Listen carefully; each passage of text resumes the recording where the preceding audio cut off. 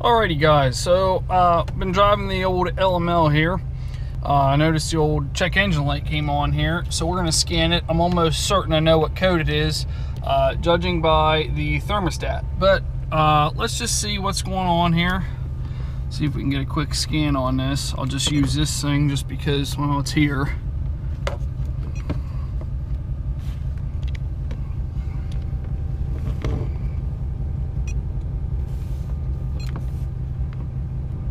And there we go. PO 128. It's basically coolant below thermostatic threshold. Kind of a common code in these. I figured that's what it was. I had this code pop up in spring this year, but because of the warmer weather, it didn't reset it. It actually had cleared itself. So if you have an LML, then you're driving. I just literally got back from an hour-long ride, and I know there's a little bit of a glare on the screen. Let me drop that in. If your thermostat sits there the entire ride at that like 1/4 mark, between 160 and 210, you have a bad thermostat. These LMLs, it should ride with a good thermostat. After you drive it, you know, a little ways and it's up to temperature, should sit at the 210 mark. Even though it's not technically 210 degrees, this is typical GM fashion. That gauge is so inaccurate, it's just a guess, and I'll prove it to you right here. So it's saying, you know, what would you guess that at? Maybe, you know, 180, 190 is what, you know, that gauge is reading, because 210 is the top and 160 is, you know, stone cold. So let's see what the actual scan tool says. And here you go. I don't know if you guys could see. 156, it's right there, coolant, 156 degrees. If we go back and look at the gauge, 156, hell, I mean, if it was 156, it would be on stone cold. And I'll be honest with you, when it's reading 210, that's about like 185. And that's honestly where they should run, but it's just very deceiving on these gauges. So the gauge is inaccurate, but I'll just tell you, if you're, you know, driving, like I said, and it's on this between quarter and if it's not at the 210 mark, basically, you got bad thermostats and they need changed out. It's basically as simple as that. I'll tell you, this code basically sets because it looks at just a few simple things that ECM looks at. It's looking at, was it a cold start? The distance, or basically time the engine has run, and air the engine has drawn in. So if you don't really know, you know, an engine should basically use, it's going to use so much fuel as to how much air it drew in. So it's looking at mass airflow sensor. If it drew in, you know, how many 100 cubic feet of air, it should have burned so much fuel. It doesn't care about boost or nothing, because its boost is irrelevant at this point. It's just looking at air drawn in. Air drawn into the engine through the mass airflow sensor should burn so much fuel and should heat the engine up to a certain temperature within a certain time frame. And if it doesn't meet that threshold, then it's going to set this code. And like I said, this truck is driven for a little bit and not had the code set. So, I mean, it does take a while, but I'm going to show you guys how I change these. Pretty simple. I'm going to let the truck cool off here. I already got the thermostats using AC Delco genuine GM parts, and we'll get her all swapped out.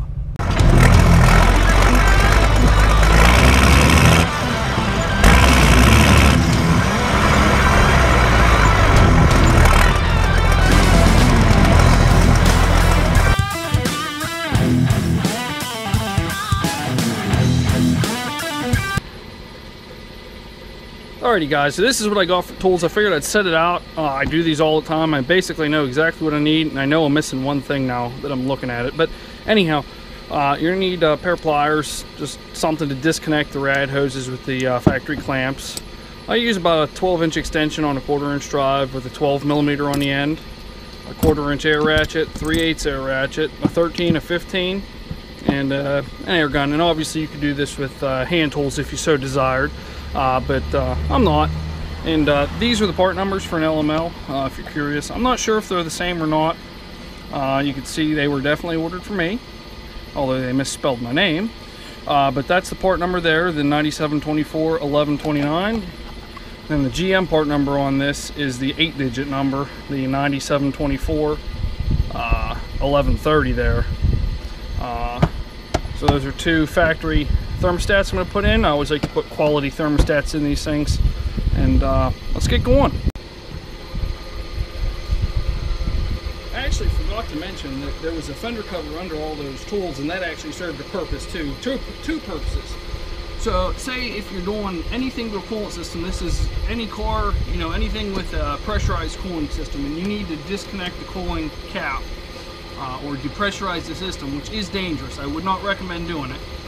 But this engine, I can feel the rad hose here. There's not much pressure left on it. I left it sit here and cool off, but I still like to do this just in case.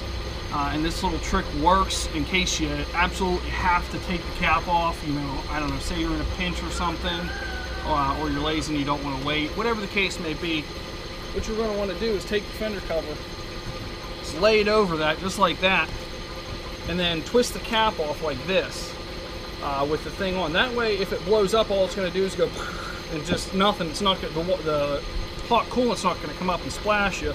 I usually keep my hand here, that way it doesn't blow up this side. And it's just a nice little trick I've learned. I've seen a lot of guys get burned from stuff like this. So, like I said, there's not really much pressure on this, so I don't foresee us even getting a reaction out of this. But you kind of got to reset this, but it's a neat little trick I thought I'd show you guys. There you go, we're already done. And now we could actually use the fender cover for what the fender cover was designed to do. Put it back here, throw that up in our, you know, tool tray. All right, it's kind of hard to orient yourself, but this is an oil fill cap. The AC compressor's right here. First thing I'm going to do is zip this one front 15 millimeter out of this thing, kind of get it out of the way.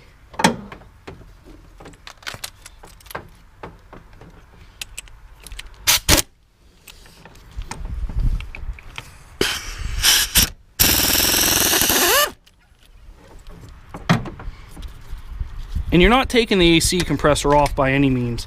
It's just this one bolt gets in your road, so it's just easier to take it out than to fight around it.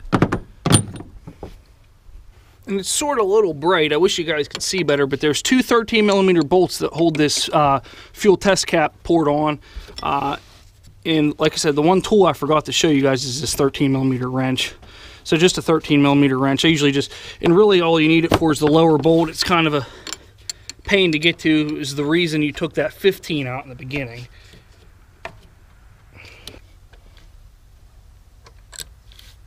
Alright, then this is going to be loose. What all I do is just take it back, flip it back here somewhere, get it out of your road, sort of, however you can.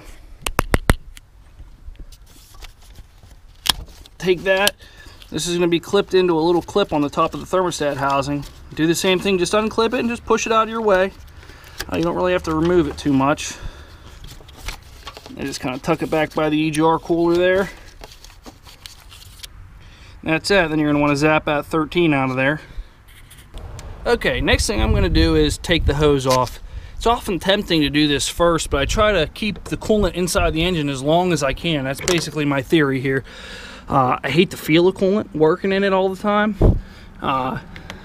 So I try to avoid it as best as possible. So now's when I take the hose off, but you could take it off first if you really so desire.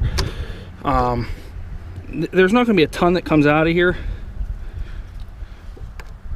There we go. A lot of times you're going to want to just roll the hose from side to side. Sometimes they have like picks to get in here. Typically I don't need them for these, but this thing is still a little bit warm. I mean, been sitting about an hour since then, but it's still hot. There's a lot of coolant in there. Okay, and I'll just show you guys. Typically I'll just flip this the whole way over under this battery tray, and it kind of just holds it there. It'll hang out, spill just a little bit, keep the mess to a minimum. And another thing I forgot to mention was I do have a tray underneath here to catch the coolant. So and something I failed to mention was I said a 12 millimeter. Some of them do have 12 millimeters that hold the thermostat housing down. Literally I just did one yesterday that had 12s. So I said 12, but this one has 13. So I think it was a year thing, if you're asking me, in my opinion. Certain years have certain sizes, but it's either going to be a 12 or a 13. And then There's 4 of them, 1, 2, 3, 4 bolts. I'll show you the housing once we get it out. But we're basically to that point almost. The only thing I'm forgetting here is, and we'll do it next, is this bolt here holds oil fill on, and then there's also a 13 that holds this upper fan shroud on. You're only going to have to take out this 113. You don't have to undo every fan shroud bolt. So just those 2 13s, we'll buzz them out real quick.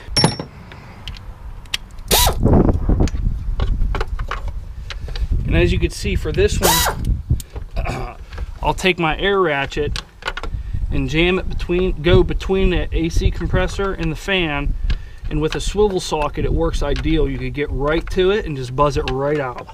That's how I do them all the time. And they're a little pain because you can't zip them out with your fingers. They got blue Loctite on them.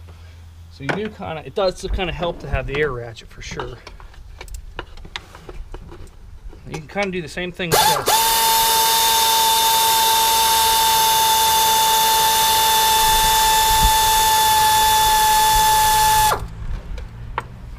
Try not to drop your bolts, that's always a pain.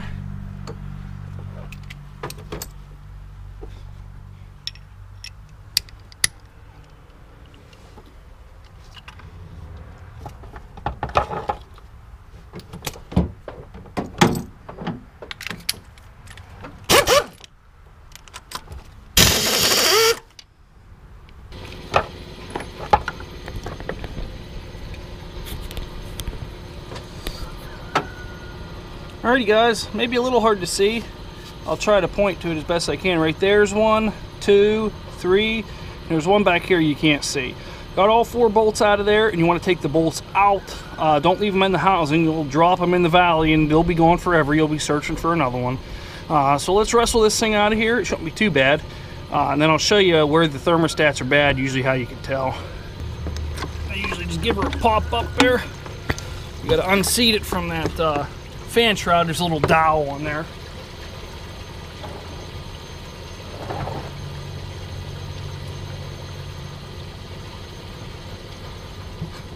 Trying to make sure my pan is hitting most of my coolant. It's always hard to catch it all, but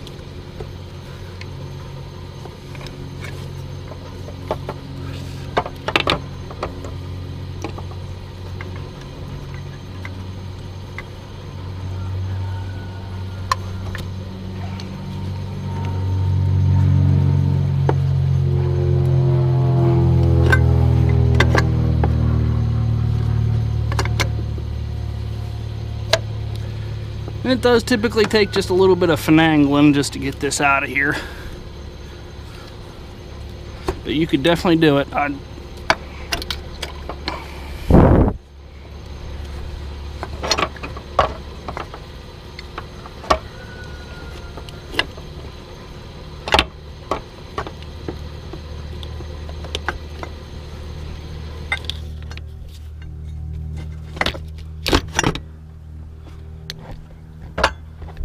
Okay, there's our housing out of there. You guys seen me yank it out.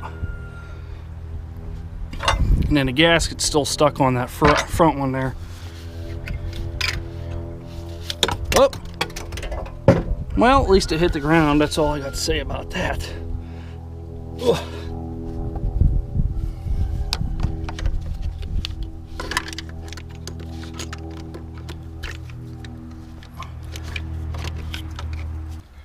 Alright, so there they are. I have them set in there. This is how they go. The one with the 2 holes always goes in the back, and then the one with no holes in it goes in the front. Usually, I don't see it on this one, but you see this rubber right here I'm kind of pointing to? It's usually blowed out and actually holding the pintle of this open. That's how I usually find them. I don't see it on this, but what could be bad in this one is the actual mechanism in here that pushes to cause this to open. A lot of times if there's like wax in here and if it leaks out, then that'll cause it to go bad as well. So we'll replace these and we'll see what our temperature's at after we're all done here. Basically assembly is nothing more than just going in reverse of exactly what I showed you. We'll just kind of zip along through that, and then we'll get to adding coolant and everything. Make sure you dig out the old O-rings if they're stuck either in the housing or in the coolant crossover, because that's what this bolts to. So just make sure you get them out. You don't want to double gasket it. That'd be a bad day.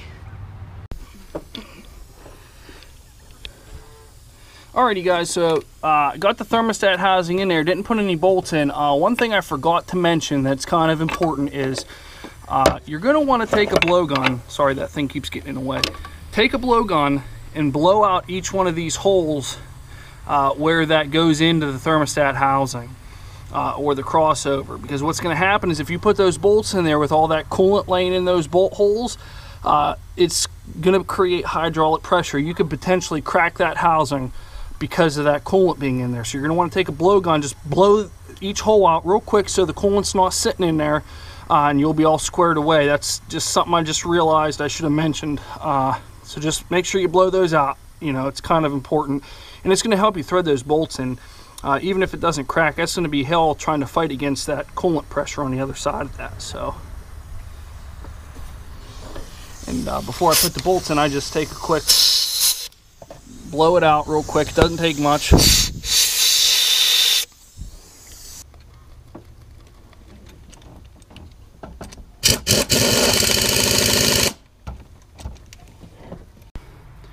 Alrighty guys, we basically almost got her back together. Another thing I want to show you is I didn't make mention of it, but I put this clamp in a lock position. Some of you may know what I'm talking about. It's locked open. And this could be good and bad. You got to watch this thing. This thing's a loaded gun, and it will smack your fingers and it will sting like no other. But it's kind of convenient because now you don't need the pliers anymore. All you need is a nice flat blade screwdriver, and you could release that thing very simply. And this screwdriver is just a tad bit long for this. Put the screwdriver through the hole and then press down, and it releases just like that. It's actually kind of convenient after you realize that's how they work. And then the only thing I'll do other than that is, maybe it's just me being fanatical, but I always like these clamps to be in the same spot so you could kind of see the old witness mark of where it was. And I like putting it back just where it was so nobody can tell you were in here. Just one of those little pet peeve kind of things, you know? Alrighty, so after you got her all buttoned up, you're going to want to add some coolant. I'm adding Dex Cool to this bad butte. This is concentrate mix, so we could add water on top of this. And a little trick for you, pour this way, don't pour this way, it'll make a mess. Make less of a mess this way.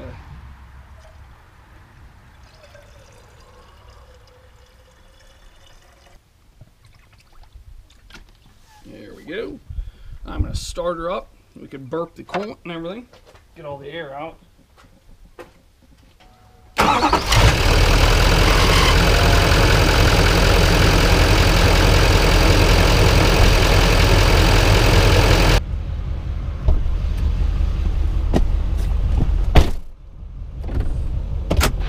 Alrighty guys, let's take this thing for a rip. We'll see what our temperature gets to after a fresh pair of thermostats. The thing's already heated up to about where it was before, so if it gets any hotter, can't remember the exact number, you guys could tell me in the comments section below, but it's at 154 through the ECM right now. We'll see if we can get her any hotter than that. I feel like that's close to where it was. 158 maybe, that rings a bell.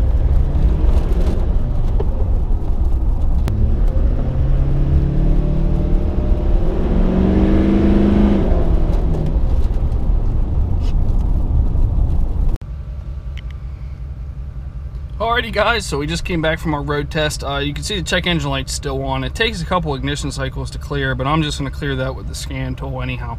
But I want to show you guys, we're at 181 degrees right now. On my road test it got to 190. You could tell the thermostat opened and it cycled back down to 180, and it just kept bouncing back and forth, and that's basically where it's been sitting at. And I'll show you where it's at on the gauge now.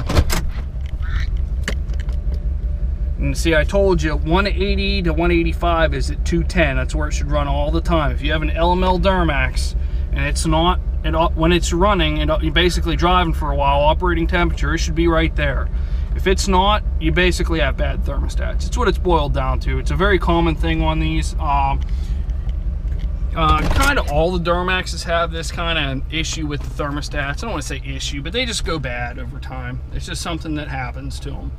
Now I will say, kind of the cat eye body style of these, the gauge isn't this way. It's normally they don't run straight up at 210. The gauge, in my opinion, is a little more accurate on those. This is just absurdly off if you're asking me. Before, when it was at 150, you see that gauge, it would basically be stone cold, but it's way up here. It's extremely inaccurate. It's more like a guess. I just wanted to make a video kind of quick on, you know, roughly diagnosing and replacing a set of thermostats on a Duramax, specifically an LML. Like I said, this would be 2011 to 2016 body style, but obviously it's the same general. Those thermostats, the location of them hasn't changed since the Duramax come out. So I really appreciate all the followers I've been getting. I'm really trying to get to 1,000 subscribers. If you guys could help me do that, that would be fantastic. I really enjoy making these videos. I think it's fun, you know, it gives me something to do a little extra, and just makes the work kind of fun, basically. So like I said, if you guys could leave a comment, definitely subscribe, I'd appreciate it, and we'll see you guys on the next one.